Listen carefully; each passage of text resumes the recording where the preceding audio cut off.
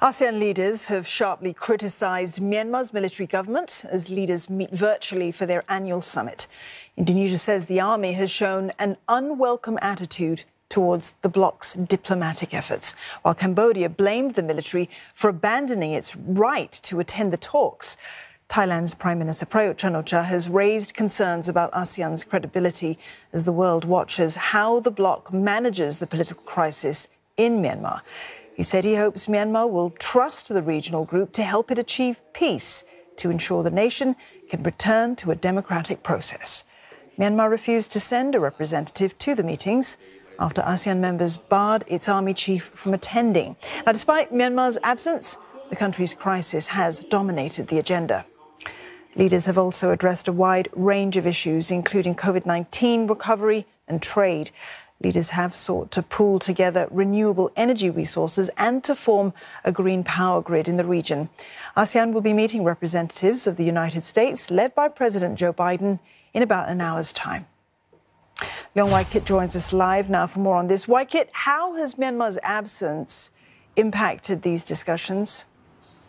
Well, Dawn, even if Myanmar were to be part of the ASEAN Summit, there's no guarantee that there will be any progress made, because recent history would remind you that back in April, when the Army Chief Min Aung Hlaing flew to Jakarta to meet ASEAN leaders, and that's when the 5-point consensus was born. Since then, there had been no significant progress made. And even if Myanmar were to be part of the ASEAN Summit, it's going to be very keen to share its side of the story, its own narrative, to justify why it has no choice but to seize power. Now, I also want to point out that we should be seeing the ASEAN Summit as one of many opportunities for the region to come together to help Myanmar. We'll also need to consider some of the other developments, such as, for instance, the UN Sec Gen had recently appointed a new special envoy on Myanmar. She's Dr. Nolene Hazer. She's Singaporean, and she's had previous experience dealing with the Myanmar army in the late 2000s after Cyclone Nargis. And Dr. Nolene is no doubt going to be going into this new role with her own perspective, with her own style to contribute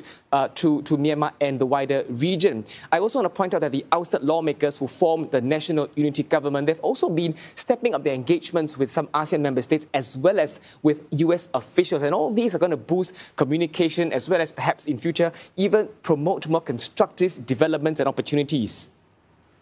Well, Wai-kit, ASEAN leaders have also been meeting with other partners as well. What's the focus been for those talks?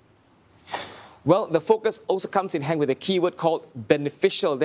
So ASEAN, whether they're talking to their dialogue partners about boosting trade or peace and security in the region or vaccines access, it has to be mutually beneficial and also beneficial to the man in the street at the end of the day. Now, Don, you also earlier mentioned that US President Joe Biden will be attending the ASEAN-US Summit in just a while. He's also set to attend the East Asian Summit on Wednesday. So that's basically President Joe Biden walking the talk to show that the US is indeed very serious on repivoting the focus and attention on this part of the world. And from an ASEAN perspective, that's really welcome, because analysts say that this is going to bring more attention, more activity, whether in terms of economics or people-to-people ties.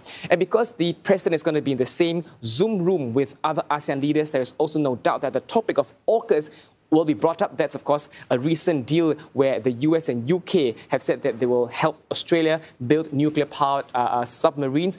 Some ASEAN member states, such as Indonesia and Malaysia, raised concern that that could lead to an arms race in the region. No doubt these questions and these details will be trashed out and ironed out at the US ASEAN Summit.